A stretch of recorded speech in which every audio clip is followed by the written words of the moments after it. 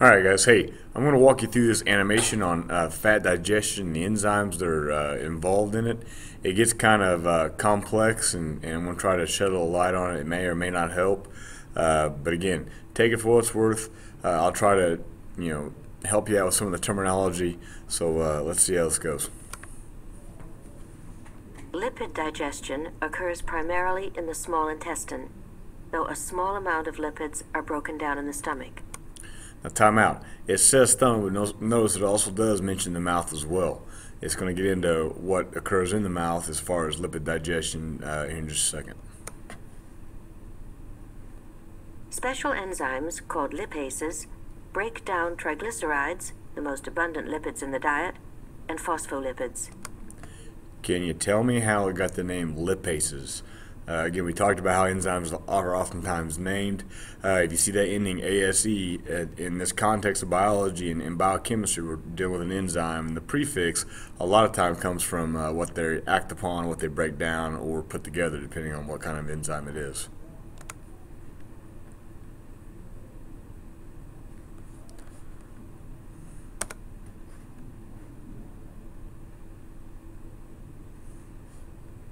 Lingual lipase, secreted by glands in the tongue, and gastric lipase, secreted by gastric chief cells, hydrolyze a very small amount of triglycerides into fatty acids and monoglycerides.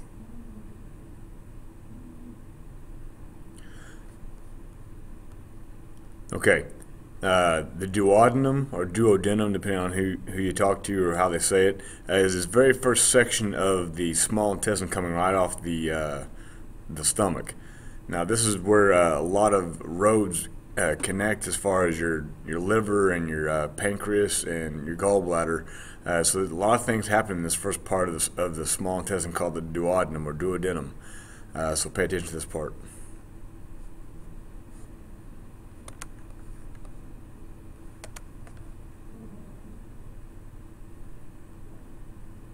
As chyme enters the duodenum from the stomach, it is met by bile salts and pancreatic juice. Bile salts cling to the mono, di, and triglycerides of fat globules. This causes the fat globules to break up into triglyceride emulsion droplets. Pancreatic juice contains large amounts of pancreatic lipase, the principal triglyceride digesting enzyme. Pancreatic lipase molecules attach to triglyceride molecules of the emulsion droplets. Each triglyceride molecule is catalyzed and broken into one monoglyceride and two fatty acids. Okay, so recapping a little bit, the chyme, they mentioned that CHYME term is just, well, basically pre-poop, if you want to look at it that way. It's the stuff that comes out of the stomach. Sometimes when it's in the stomach, it's called chyme as well.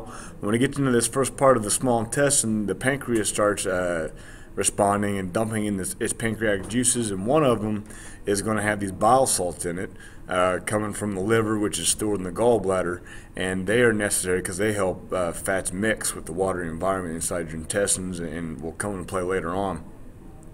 So yeah, these enzymes and these pancreatic juices are important.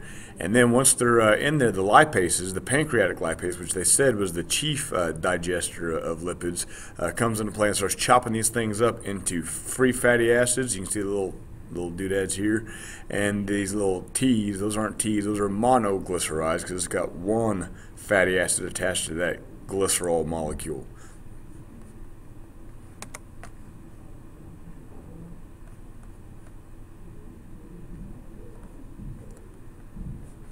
Gotta click on an end product, sorry.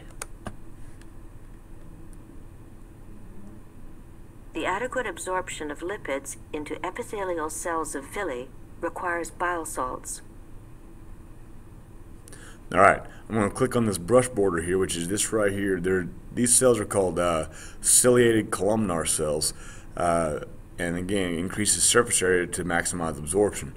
This is called the brush border. As you can see, it kind of looks like a brush. I'm going to click on that. It's going to get into some of the more specifics of fat digestion, and it's going to talk about micelles or micelles, however you want to say it, and chylomicrons and exocytosis and all that stuff. So pay attention to this as we get into it. Bile salts form tiny spheres called micelles, which work to ferry fatty acids and monoglycerides to the apical surface of the epithelial cells. Okay, time out. Without bile salts, these fatty acids and cholesterols and phospholipids wouldn't be able to be transported within the water environment. The micelles or the bile salts have a hydrophobic side to them, which will always face in and attach to these lipids, and it has a hydrophilic or water-loving portion to them that will always stick out. All right, so they have the outward facing. If you notice this little phospholipid, there's that phosphate head that has a polar region as well facing out. So it basically allows it gathers up all the fats, all the cholesterol, and like I said, acts like a ferry. It transports it from the liquid chyme over to the apical surface, or the very outer surface of the cell membrane, for transport within the cells and then eventually into your vessels. Fatty acids, monoglycerides, and some phospholipids and cholesterol molecules diffuse freely into epithelial cells.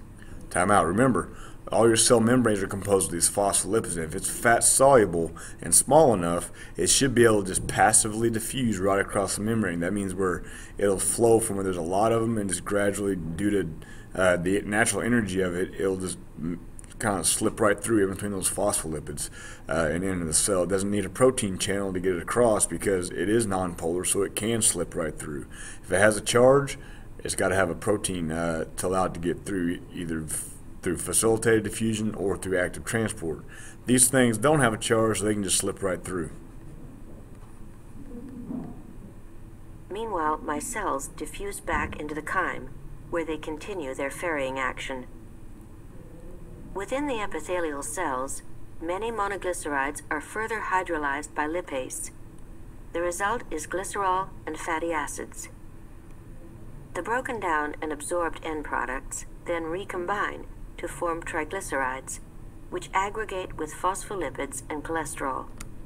So time out. Yeah, they broke them down just to get them inside the cells and then reconnect them back into the triglycerides. 'Cause remember, they were monoglycerides and free-floating fatty acids when they came across. But once they get across, they reform them back into triglycerides, group them all together with the other nonpolar things that are coming into the body, and then are transported like that.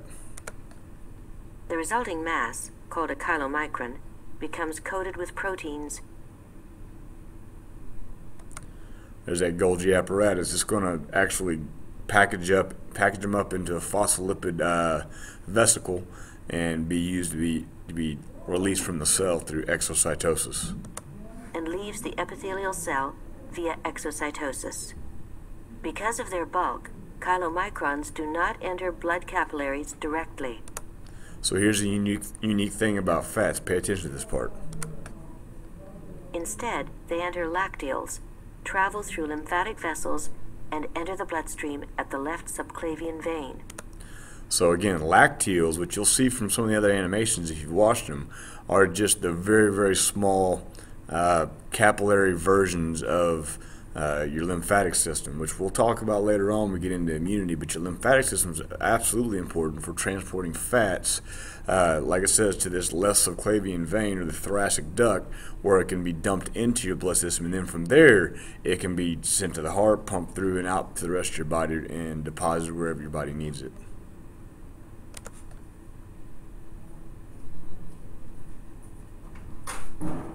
Chylomicrons do not remain in the bloodstream long. They are broken down by lipoprotein lipase. Oh, wow. Time out for a second. Hang on. Sorry. Okay, sorry about that, guys. The custodian came in and during the middle of that. But let's finish this thing up. Capillary endothelial cells in the liver and adipose tissue.